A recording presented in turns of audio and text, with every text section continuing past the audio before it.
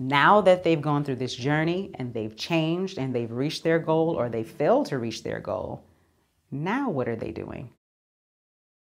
Do you believe the writer should know the ending before starting a story? I do. Not everyone would agree with me. Some people believe in free writing, right? So some people believe, hey, just get on the page and just start writing. The only reason I don't believe in that is because I believe that it can discourage you if you don't know where you're going. And especially if you're new at this, like if you've been doing this forever, you might not mind going to the page, writing, and ended up being nowhere, and it's not going to discourage you and you're going to be able to go back and start again. But for people who are new at this, for people who have to work on deadlines, for people who are work for hire, so they're working on someone else's stuff and not their own, having a plan is helpful. And just like Google Maps, if I can't put in my end location, then it can't tell me where to go. So I think it's very important to know where you're going. That doesn't mean it won't change, right? I might decide I'm on my way to Target, and in the middle of that decide I want to go to Walmart, right? And that's okay. But I knew I was going to Target, so I'm headed in that direction. And if I need to make a change, I can make a change. I can always detour. But I think if you know the end goal and you know how, that's the work, that's the pre-work, that's what you're doing. And we offer workshops at the workbooks at the Professional Pen that can help you through your pre-work, right? That pre-work before you even get to your outline is asking you how, right? So you might know, even if it's a Marvel film, that they're gonna beat the bad guy.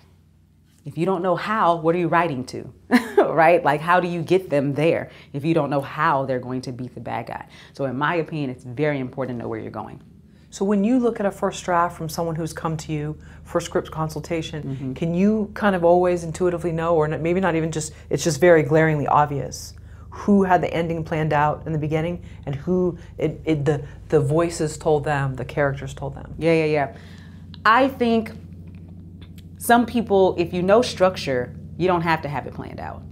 I can tell that you don't know where this screenplay is going. If you do know where it's going, I might not know if you always knew.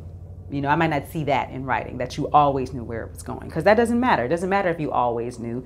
If the script is here and it's structured well and we get to the end and everything that they were supposed to achieve or not achieve is there and it's clear, great. What happens more often is we go round and round and round and then it finishes, right? Because they didn't know how they were going to get there. So even if they know the end, they didn't know the middle, right? And so you can see that very easily, that sometimes all they knew was the end and they had no idea how they were going to get to the end, right? So it's all the stuff in the middle. Or sometimes it is that everything is going pretty well and then we get to the end and they realize they didn't know what to do once they got there. And so then it just ends. And so then now it's anticlimactic, or the resolution wasn't earned, you know what I mean? Because you gave me all this stuff and then all of a sudden you just stopped.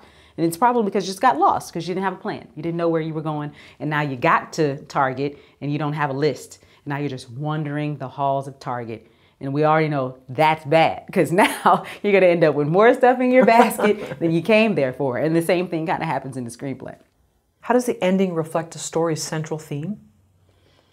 So if you want to look at theme as the dramatic question that the writer is posing the audience, then one of the ways that you can show us that is through your characters. So if your main character is on one side of the theme and your antagonist or one of your sub-characters is on the other side of the theme, then the way it ends can tell us who was right, or if no one was right and it's supposed to be a gray area. So one of my favorite examples is Black Panther, right? The first one. So King T'Challa has been taught by his ancestors that they should be saving vibranium for just Wakanda, and that their job is to only keep the people of Wakanda safe. And then Killmonger, the antagonist, comes in and says, you have all of these resources and you should be sharing them. You're selfish that you're not sharing them. Both of those ideas make sense, right? And our job as an audience is to choose a side. And as we see them fighting throughout, what's happening is the themes are fighting. I should only keep my own people safe. I'm responsible for everybody. That's what we're watching throughout. So in the end, when T'Challa kills Killmonger, that means the idea that it's my job to keep my people safe won. However, we see in the resolution that he decides to open up a little bit And it's because of his journey of hearing Killmonger's point of view, learning his backstory, and having his fight with him that he was able to move his needle a little bit one way or the other and say, yes, it's my job to keep these people safe, but I can also probably be offering more resources to other people. So I think that resolution should be showing us, some answers, or purposefully not, so that we can then go home and have a discussion about it, right? Because that's what you want people to do. You want people to be talking about, was Killmonger right or was T'Challa right, How much thought should a writer put into the tone they want the ending to have?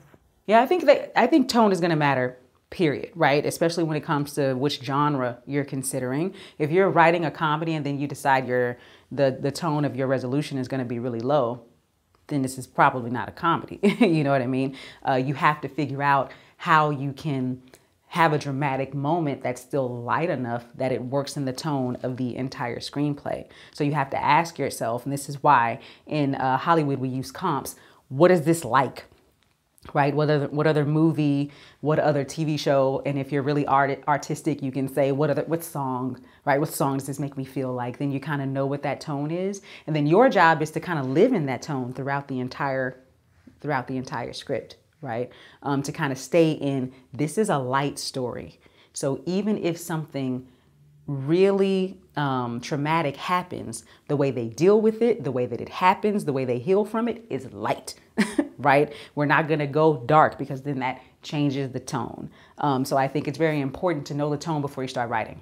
You should know the tone before you start writing. You should know what kind of script this is going to be so that you can make sure that every scene, every line of dialogue, every situation is going to stay in that area of tone. Is that something that you advise the screenwriters that you work with to do, is to pick a song that relates? Yeah, whatever, because tone is about feeling.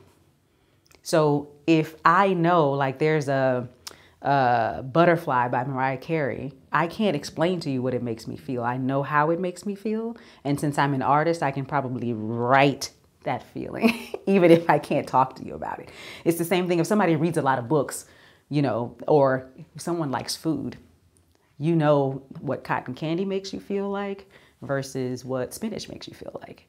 You know what a nice warm soup on a cold day makes you feel like versus ice cream on a cold day, right? Doesn't mean you don't like ice cream, but it might mean it's cold outside. I don't want something cold in me, right? So I say for people now, if you go into a pitch, what makes it unique is if you're able to use other references other than just films and TV. If you go in and say that it's this movie meets this song, and it's a song that everybody knows, and it's a movie that everybody knows, now you've got people going, because we know how that song makes us feel, right? We're all going back to the societal thing. We're all kind of living in the same space and time. We know how those things make us feel. So any kind of thing that gives you a feeling, I say you can use for tone. You just need to be able to, communicate that, when you're, in your writing, and when you're pitching. How does the ending connect to the story's beginning? Yeah, so some people will specifically like bookend, right? And how it starts, they will literally finish it that way. Some people look at it as mirror images or opposites, and how it starts, it's gonna be the exact opposite at the end. In my opinion, it doesn't have to be that. I often tell people that they can do a new normal at their end, because all films and stories should start with a normal. What I mean by normal is, what were these people doing whether the camera showed up or not? Because they're supposed to be people, right? They're not just your characters, they're people, they're living in the world. If the cameras weren't showing up, what would they be doing? And so during that setup in your act one, if we're talking about a feature, then you're showing me every day they would be going to school. Every day they'd be fighting with their mom. Every day, like whether we came here or not, whether there was an inciting incident or not, that's what they would be doing. And so then what you show me at the end of your script is, now that they've gone through this journey and they've changed and they've reached their goal, or they failed to reach their goal, now what are they doing? What's their new normal?